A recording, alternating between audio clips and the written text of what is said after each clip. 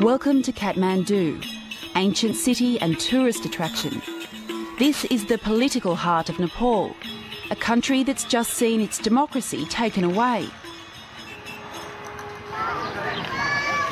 In this square, a group of protesters is about to take to the street. I've been tipped off, and obviously so have the police, who also wait.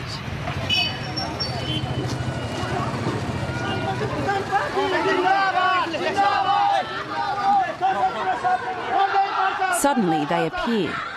Democracy! We want democracy! Democracy! Democracy! We want democracy! These political activists know their arrest is a certainty, so they have a strategy. Small groups of protesters appear suddenly in different parts of the square.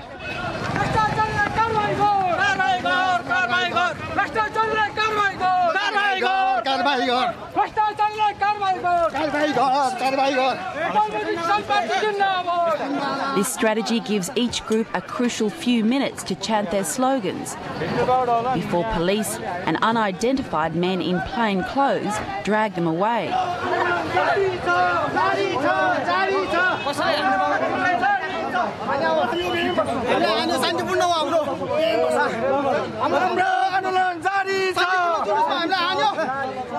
Getting arrested for chanting pro-democracy slogans is new for Nepal.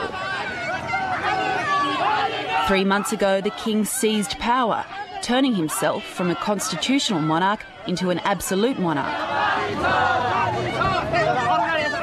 He declared a state of emergency and suspended key parts of the constitution, including freedom of assembly and freedom of expression. Please go away from here, please.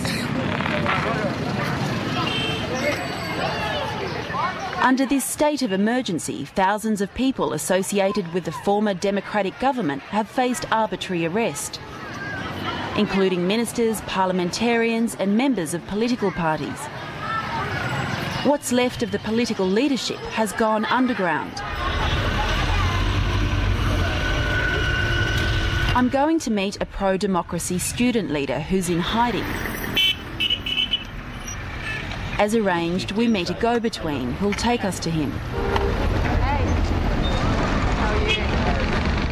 Kathmandu is crawling with informers and secret police, so we're using a secret camera when filming in public.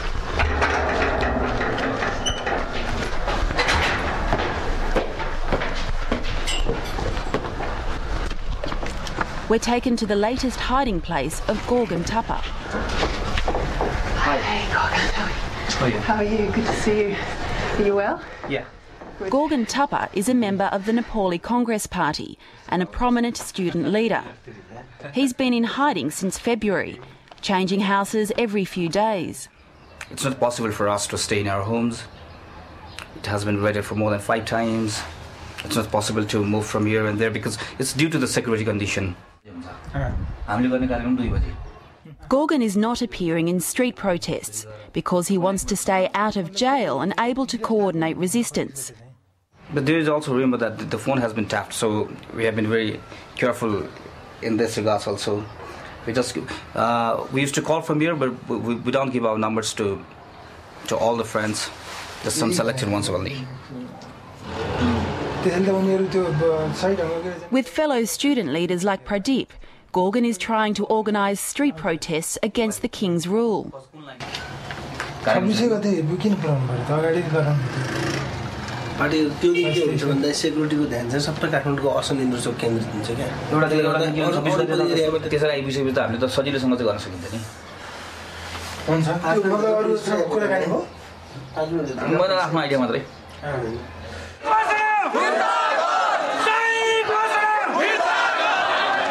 Gorgon Tapa hasn't always had to hide.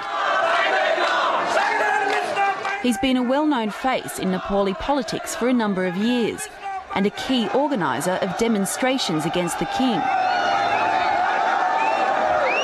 He's a popular student leader and well known for his views against the monarchy.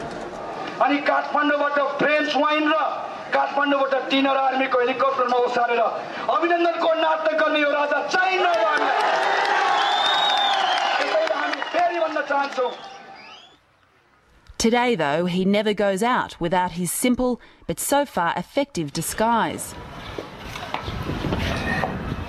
He's leaving now to attend a secret meeting of students.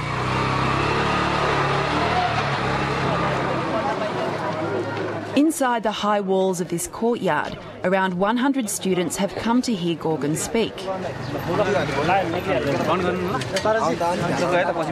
Large political gatherings like this are completely banned and obviously risky. Students can no longer meet on their university campuses because security forces guard them.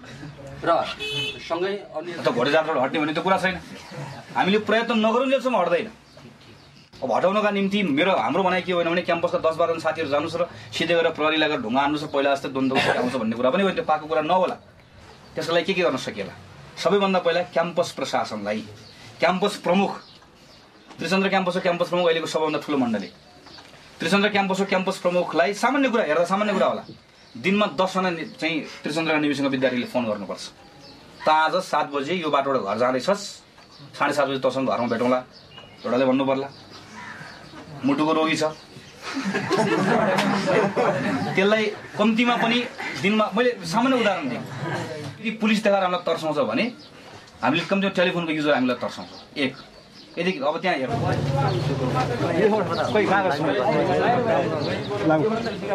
As quickly as he arrives, Gorgon must leave. He can never stay in one spot for too long. It's the only safe way of operating in a country that became a palace-run security state overnight.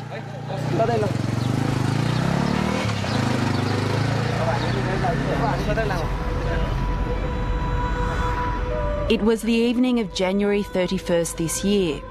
Inside the royal palace, the army and the king's men were putting the final touches on their plot.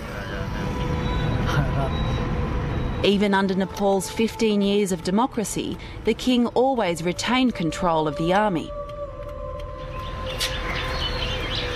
Early the next morning, the takeover was launched.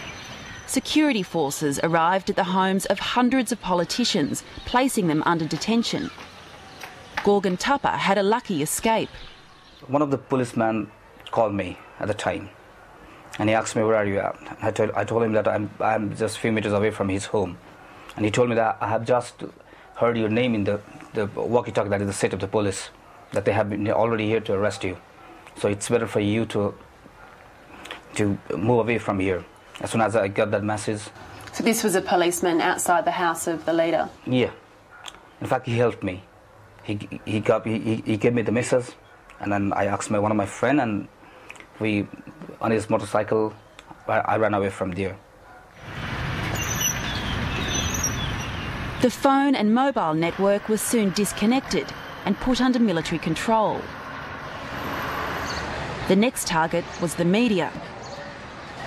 The military turned up in TV and newspaper offices around the country. I think altogether there were 18 people.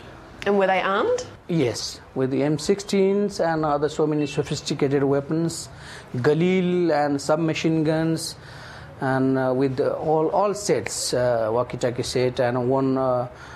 So they came and told that, well, you know, the situation has been changed and you have to follow the directives of the king and the army. So we are here to support you, protect you, and assist you in making good news. It was a dramatic and well-executed coup. The king, and now absolute monarch, appeared on national TV and explained why he'd done it. प्रजातन्त्र र प्रगति एक अर्काका परिपूरक हुन्, तर नेपालको विगत केही वर्षको तीतो अनुभवले यसलाई असंगति साबित गर्ने चेष्टा गरियो. For half an hour, the king delivered a scathing attack upon the political parties that have governed Nepal for the past 15 years, accusing them of corruption, nepotism, and failing to deliver progress to the people.